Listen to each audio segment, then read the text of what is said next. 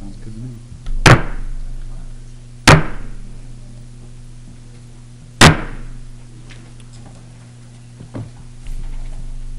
Good evening, everyone. Call the October 21st, 2019 Belvidere City Council regular meeting to order. Clerk will call the roll. Borowitz, Brereton, Here. Crawford, Here. Frank, Here. Freeman, Here. McGee, Here. Porter, Here. Ratcliffe, Snow, Here. Stevens, Here. 8 present. Please stand for the Pledge of Allegiance. Remain standing for the invocation. I pledge allegiance to the flag of the United States of America and to the republic for which it stands, one nation, under God, indivisible, with liberty and justice for all.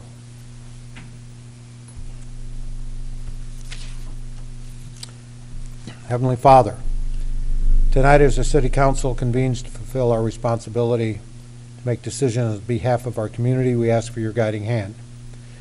That we be wise in our policies, prudent in the stewardship of our taxpayers' funds, and a true listening ear to the needs of all of our citizens.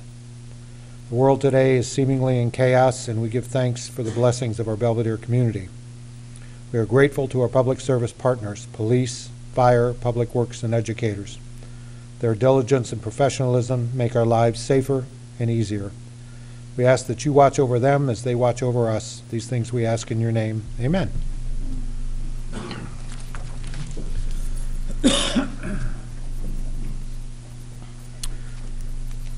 Next up, under number 4, we have approval of minutes of the regular meeting of the Belvidere City Council of October 7th, 2019 as presented.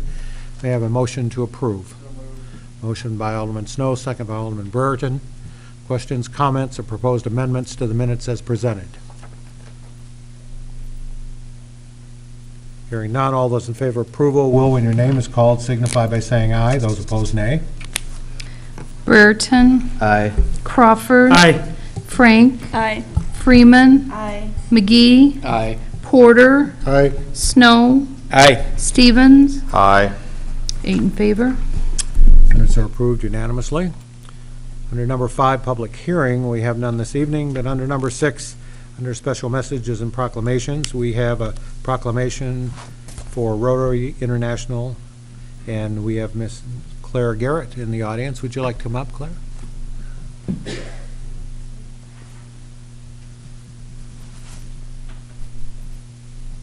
How are you tonight? I'm well, thank you. Excuse me.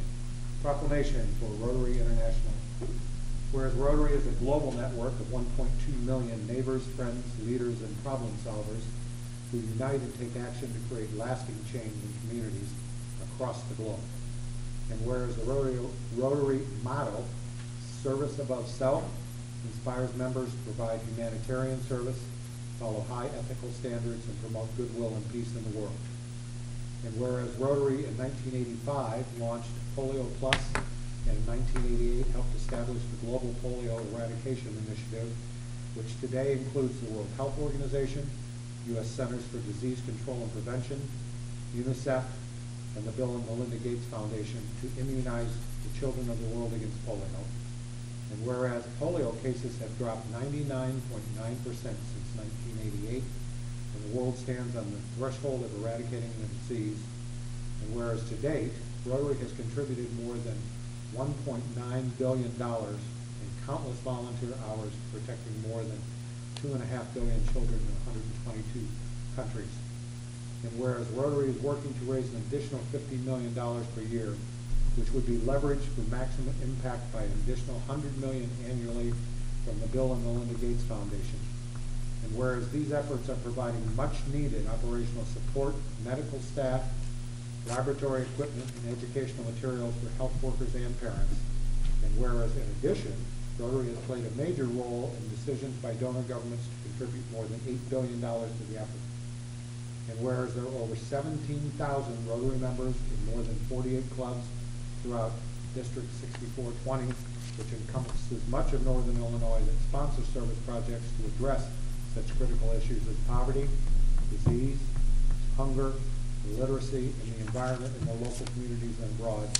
Therefore, I, Michael Chamberlain, Mayor of Belvidere, Illinois, do hereby proclaim October 24th World Polio Day in Belvidere and encourage all citizens to join me and the Rotary International in the fight for a polio-free world. Thank you very much. You're welcome. Anybody that sees the purple pinky painted is, can you hear me? Is No, you turn it up, Mike. for the polio eradication. Those babies and children that are inoculated around the world.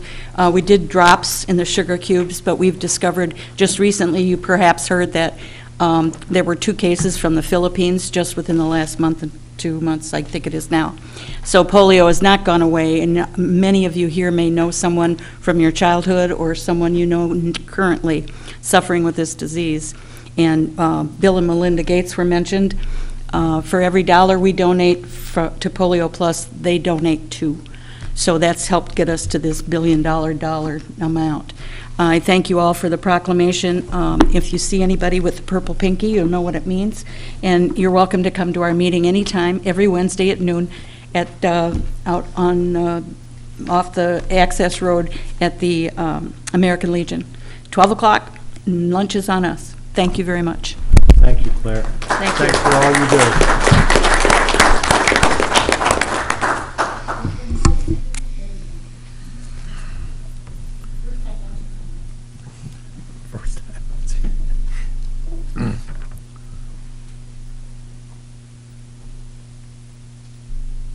Gives you hope for the world. People do things like that.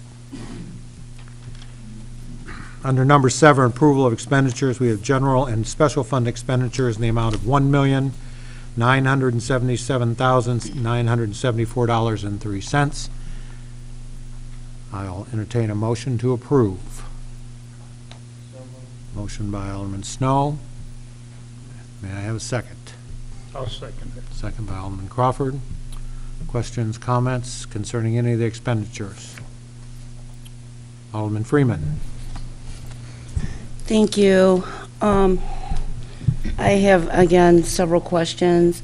Sometimes it pains me to ask the difficult questions, but I don't feel like I would be doing my constituents' due diligence if I wasn't the best alderman I could be.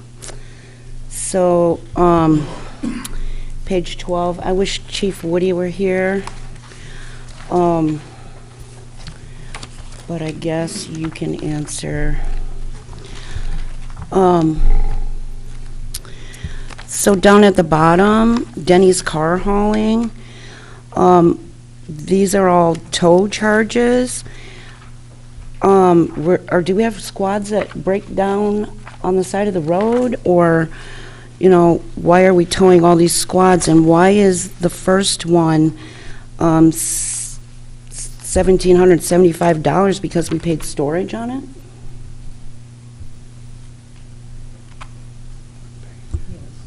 Yeah, I'm unfamiliar with the $1,700 charge at this particular time. It is common, unfortunately, that our squads occasionally do need to be towed due to breakage, due to breakdowns, whether that be in the roadway or in the back parking lot of the public safety building.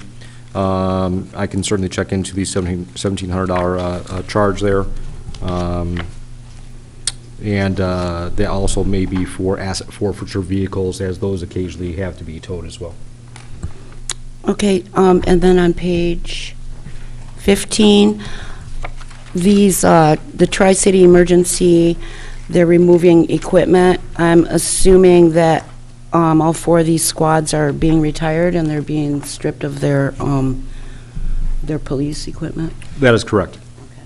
And most of that equipment, any equipment that we can recycle into the next vehicles, we do so. So, page 17 then. Jack Wolf, I believe that Squad 29 is accident repairs for $4,603.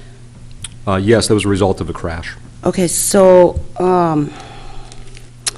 last month, we also had a high expenditure of $5,037 at Barnes Auto Body for an accident repair.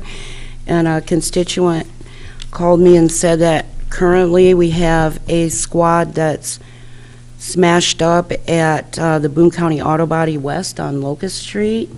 So are we like getting in an accident once a month? And are these involving other vehicles? Yes, these are, generally speaking, these are involving other vehicles, and I believe at least the last 3 or 4 crashes that we've had have been non-at-fault crashes by our officers. The one you're referring to at Barnes Auto Body was a situation where that vehicle was T-boned by the other vehicle. Okay, so then, assuming that our squads are insured, the other drivers then would have to pay, other than our deductible, to have those repaired, correct? So do we have a super high deductible? So I'll answer a couple of the questions. If a vehicle is totaled, our insurance company has to come out and look at it. So if they cannot come out right away, then it is stored, and that's why you pay storage. Our insurance company will pay minus a $500 deductible. That's what our deductible is for our automobiles. Then we go after those who have hit the squad cars, and we have had a number of those this year, and then we get the deductible back as well. Okay, so these expenditures actually we'll get those back. Right. I guess moving on to page 21, that would be our fire chief.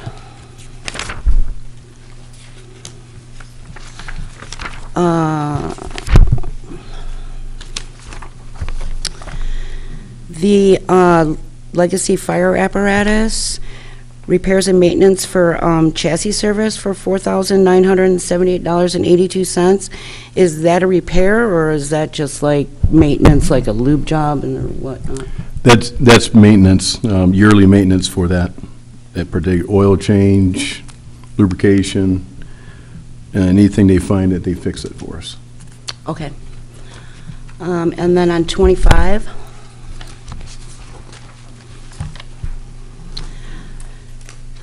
this is Police and Fire Commission.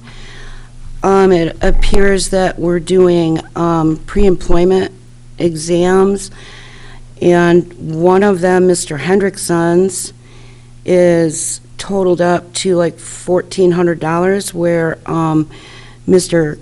Kasparovic's is only $343. Is that because one's police and one's fire, or is Mr. Kapovic not as far along, or why is the huge discrepancy in the pre-employment?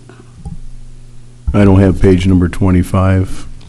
So you may not have all of the bills on this bills payable. You are correct, one is police, one is fire. They may do different evaluations on the police and fire. They're typically, though, about $1,500. Okay. We also do a psych. Some of these payables here are for psychs as well. Okay. So then on page 40, under forestry, there's $18,928 for tree removal. How many trees did we cut down for that? Is that like a yearly thing, or is that we cut down a whole bunch of trees last month? Well, that's usually typically what will happen is we'll generate the list of the trees to come down, and then we give it to them, and then when they have a sufficient list and they get it scheduled, then they come out and they'll do it. So it's several trees, and it's based on the unit pricing. All of our tree work is based on unit pricing per inch diameter. Okay. And my last one is from capital funds, page 53.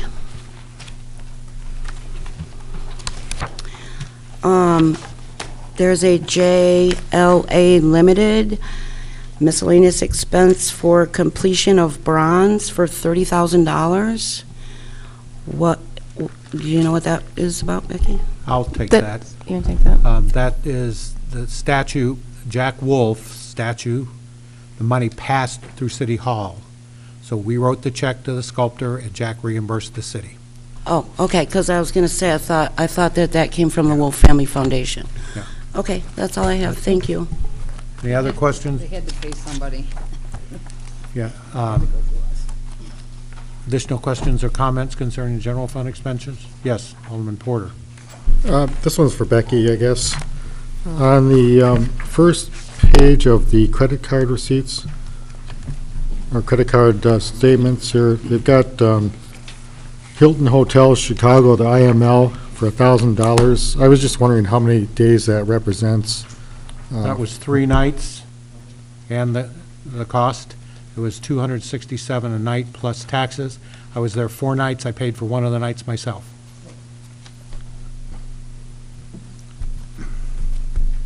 Anyone else? Okay. So I have a motion and a second. We've answered questions. All those in favor of approval, will, when your name is called, signify by saying aye. Those opposed, nay. Crawford, Aye. Frank, Aye. Freeman, Aye. McGee, Aye. Porter, Aye. Snow, Aye. Stevens, Aye. Brereton, Aye. 8 in favor. Passed unanimously, which then takes us to water and sewer expenditures of $535,657.06. Motion to approve. I'll make that motion. Motion by Alderman Crawford, second by Alderman Porter.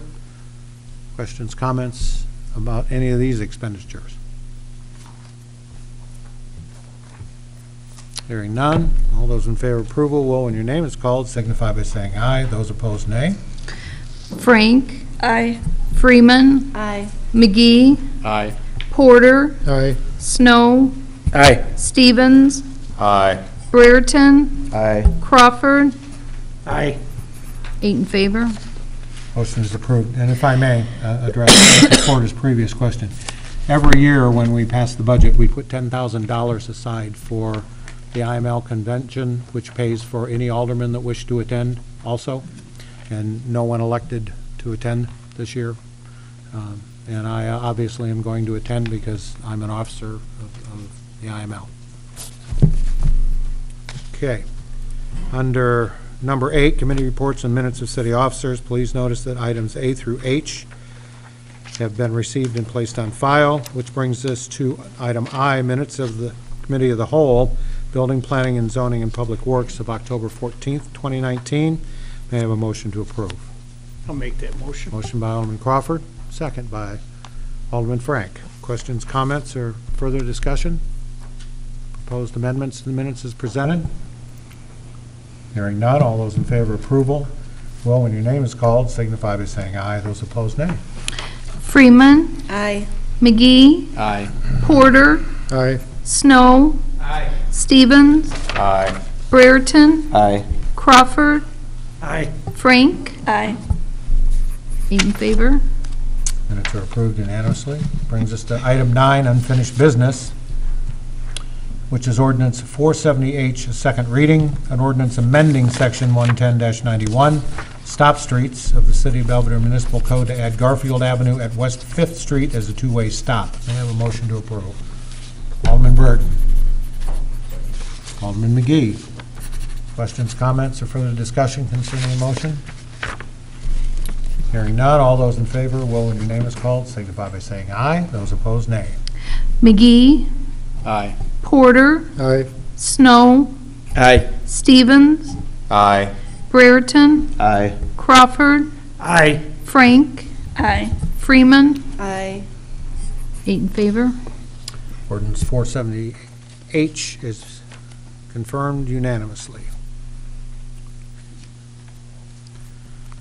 Under B, we had put the NICOR issue on the table, and we will leave it on the table. We're still negotiating with NICOR and Azavar. So that brings us to 10, new business. We have one silent reading, which I will read publicly for the folks at home.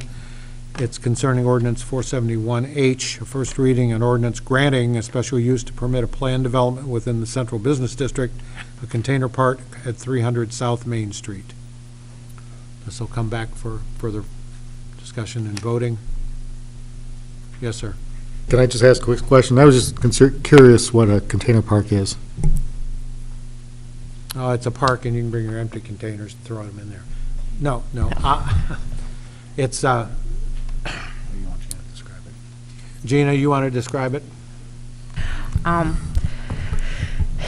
It sounds worse than what it is. So The large shipping containers that you see in the docks, they get retrofitted.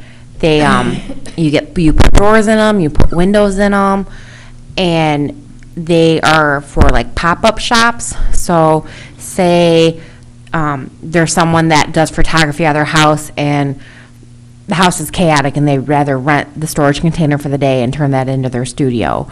Or people that have the garage sales 30 times a year. Maybe they should be renting those on the weekends and selling out of those. You can have birthday parties out of them. There's going to be a large seating area and pavilion, so you could have outdoor activities, maybe even a band. One of the containers will be retrofitted as a restroom. Another one will be retrofitted as a concession stand. Buchanan Street strolls, if it rains out, we can move it in there. Farmers market could set up there. Each, produce vendor could have a container. There's one in Chicago. I think they call it Boom Park Chicago. That's a good example. There's one in Toronto. They're becoming really popular in larger cities. Very trendy, but it's great for those businesses that don't have the backing to rent a storefront, to renovate an entire storefront. That's a lot of upfront cost for starting a business. This, you can almost think of it as like a small business incubator. Let them be open on the weekends, let them figure out their business plan, let them build up a customer base, and then move into a storefront. Yes. Two questions, or one as a comment. The container that's over on the empty lot advertising for the Buchanan Street deal, it was over on the Fairgrounds Road, that has like a door and a window if you wanted to go look, if it's still there. Yep, that'd be like it's a smaller container, but yeah, retrofitted in that style. And then the other is, when you talk about the restroom, just to get this out of the way, is this going to be a city water and sewer, or is it going to be a glorified porta potty? It'll be city water and sewer. He's working on those connections and drawings now. Everything will still need to meet building and fire codes. They have to have their permits approved. So it's not just going to be dump out a rusty container and move in. They're going to have to be retrofitted. They're going to have to meet codes. They'll have to be ADA compliant, all that stuff. Maintain property maintenance code will apply to them. With the success of Stroll, we don't want to stand on our laurels. She mentioned Toronto and downtown Chicago. We want to be on the cutting edge of this thing too, because people of all ages love these things, and it will add an additional feature to our Stroll thing and be available for Hometown Christmas, for Heritage Days. And the neat thing about it is, after it's been up for a while, if you decide there's something else you'd rather put in there, it isn't that big to move. You can relocate them someplace else. So, yes, Alderman Snow. And would they be potentially subject to having upper deck areas that are railed off with stairs to access? I have seen some that have done that. This applicant has not shown interest in that, because then you're getting into more life safety issues, the railing, the ADA compliance to get upstairs. He hasn't shown interest in that. He bought the property with plans to do one development. There's a significant grade elevation. That's what really halted that development from taking place. It wasn't bad soils. It wasn't EPA. I've seen a lot of rumors floating around out there. It was mostly the grade elevations were too great to deal with. Was going to be extremely long-term to meet all of the requirements. So he's looking at this as an investment to do until something else comes along, because as the mayor said, you unbolt them and you can move them. So it's not a permanent installation. I think this is project number 7. And so Mr. Caldwell has a pretty fair track record with the things he does for downtown, so we welcome his participation. Any additional questions or comments?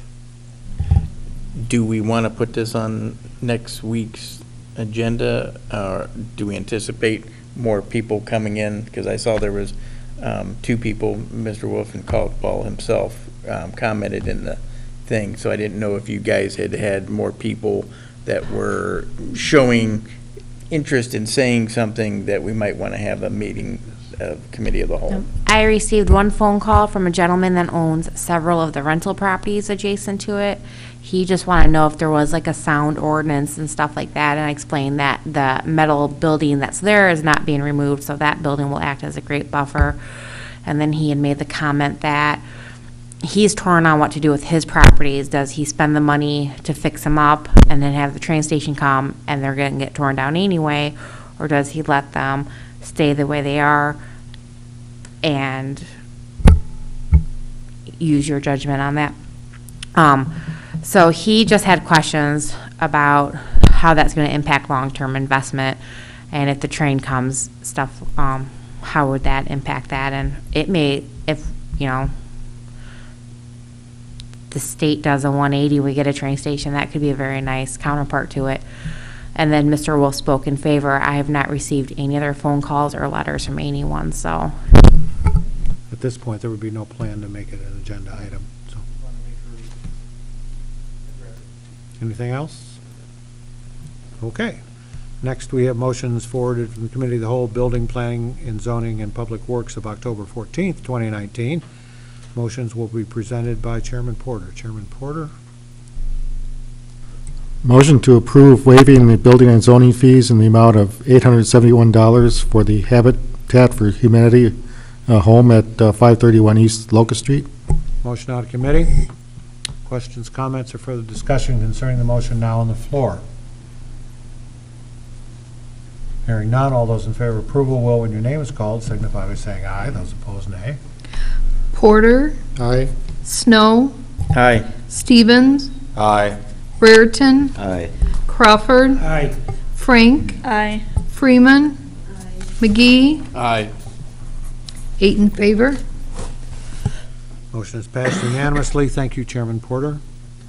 Next, we have motions of Public Works presented by Chairman Freeman. Chairman Freeman, you have the floor. Thank you. B, motion to approve the work authorization for construction engineering services from CES, Inc. in an amount not to exceed $11,050 for the sanitary sewer manhole rehabilitation project. This work will be paid for from sewer line item number 61-5-820-6040. Motion out of committee. Questions, comments, or further discussion concerning the motion now on the floor? Hearing none, all those in favor of approval will, when your name is called, signify by saying aye. Those opposed, nay. Snow, Aye. Stevens, Aye. Brereton, Aye. Crawford, Aye. Frank, Aye. Freeman, Aye. McGee, Aye. Porter, Aye. 8 in favor. Motion is approved unanimously. C, motion to approve the proposal from Kleinfelter Drywall and Painting in the amount of $8,250 for repainting the exterior block portions of City Hall. The cost of this work will be paid for from line item number 01-5-110-6010, building maintenance. Motion out of committee. Bless you. Questions, comments, or further discussion concerning the motion now on the floor? Alderman Frank? Could somebody tell me why it's so much to paint drywall? Or the exterior blocks? It's the size of the building, the square footage that's involved. It'll have to be primed and prepped prior to painting too. It's all those factors involved. Additional questions or comments? Hearing none, all those in favor will, when your name is called, excuse me? All those in favor will, when your name is called, signify by saying aye. Those opposed, nay. Stevens, Aye. Brereton, Aye. Crawford, Aye. Frank, Aye. Freeman, Aye. McGee, Aye. Porter, Aye. Snow, Aye. 8 in favor. Motion is approved unanimously. D, motion to approve the low bid from Timber Industries LLC in the amount of $9,300 for grinding of the city's branch pile. This work will be paid for from line item number 01-5-310-6826. Motion out of committee. Questions, comments, or further discussion? Hearing none, all those in favor of approval, will, when your name is called, signify by saying aye. Those opposed, nay. Brereton. Aye. Crawford. Aye. Frank. Aye. Freeman. Aye. McGee. Aye. Porter. Aye. Snow. Aye. Stevens. Aye. 8 in favor. Motion is approved unanimously. E, motion to approve the low bid from PDC Laboratories for the groundwater monitoring at Belvidere Municipal Landfill Number 1 from July 2020 until August 2021. Motion out of committee. Questions, comments, or further discussion? Hearing none, all those in favor will, when your name is called, signify by saying aye. Those opposed, nay. Crawford. Aye. Frank. Aye. Freeman. Aye. McGee. Aye. Porter. Aye. Snow. Aye. Stevens. Aye. Brereton. Aye. 8 in favor. Motion is approved unanimously. F, motion to approve street closure on October 31st, 2019, from 5 p.m. until 9 p.m., with 7th Avenue closed between Star Street and West 5th Street for Belvidere First Assembly of God. Motion out of committee. Questions, comments, or further discussion concerning the motion now on the floor? Hearing none, all those in favor will, when your name is called, signify by saying aye. Those opposed, nay. Frank. Aye. Freeman. Aye. McGee. Aye. Porter. Aye. Snow. Aye. Stevens. Aye. Brereton. Aye. Crawford. Aye. 8 in favor. Motion is approved unanimously. Thank you, Chairman Freeman. Under number 11, we have adjournment. I would entertain a motion to adjourn. Make that motion. Motion by Alderman Crawford, second by Alderman Porter. Questions or comments? All those in favor signify by saying aye. Aye. Ladies and gentlemen, we are now adjourned. Thank you.